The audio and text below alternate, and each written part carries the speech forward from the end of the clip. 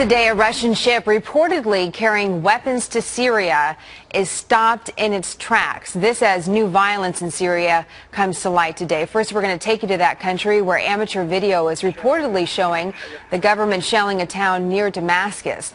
The military buildup there is coming as Syria says it's ready to evacuate civilians in that rebel stronghold of Homs. That's a city right at the epicenter of this conflict. In the meantime, there's no firm agreement between the United States and Russia on the Syria crisis after a meeting between President Obama and the Russian President Vladimir Putin at the G20 summit in Mexico yesterday.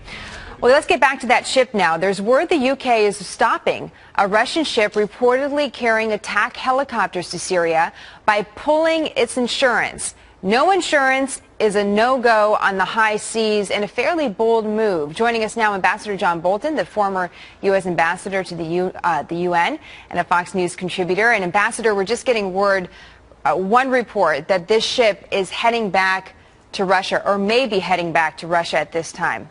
What do you think? Well, I think it's heading to a port somewhere because its corporate owners don't want it sailing without insurance. So it's an interesting move by the British insurance company. Certainly puts a crimp in this particular sale, but I don't think it's a permanent obstacle. You know, the Russian government is the seller or the renewer of these helicopters, and they will find a way to get them there. But it's certainly one more tactic to make it harder for the Russians to provide arms. And we should point out that it's not illegal for Russia to sell those arms to Syria. They're not breaking the law, but it brings up the question of whether or not the United States would do something like this UK insurer and set up some sort of a blockade, at least make it harder for Russia to aid Syria.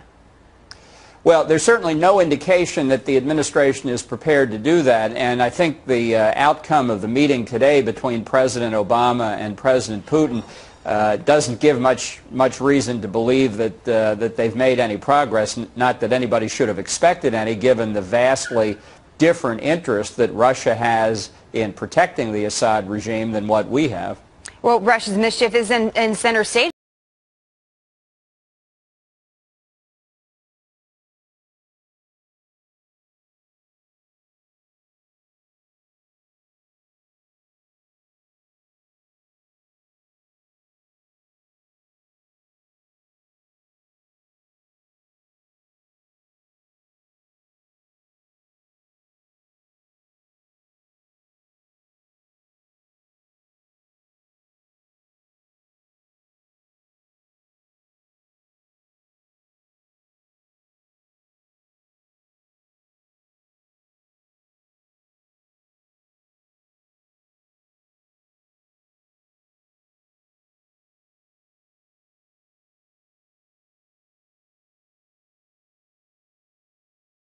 For a much more difficult, contentious relationship in many, many different respects. I wanted to ask you about this editorial published in the Wall Street Journal today that basically says what's happening in Europe as far as the crisis, the economic crisis, only further emboldens Russia. The writer says Europe's disorder is a grand opportunity for Russia. It's not all good news for the Kremlin.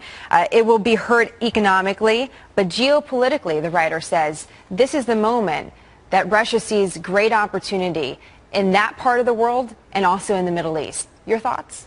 Well, I think in terms of Europe, the euro crisis is just one more step in Europe's decline. You know, the European Union makes Europe less than the sum of its parts. It doesn't strengthen Europe, it weakens Europe, and the euro crisis is both a symptom and a cause of further weakening. The Europeans have been free riding on the United States and the NATO alliance for a long time, with a few exceptions. Their percentage of gross national product spent on defense is way, way below what it should be.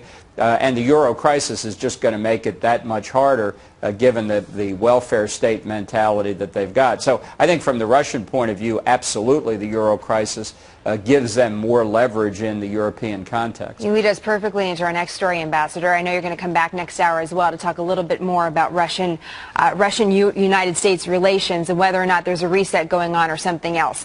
Thank you very much.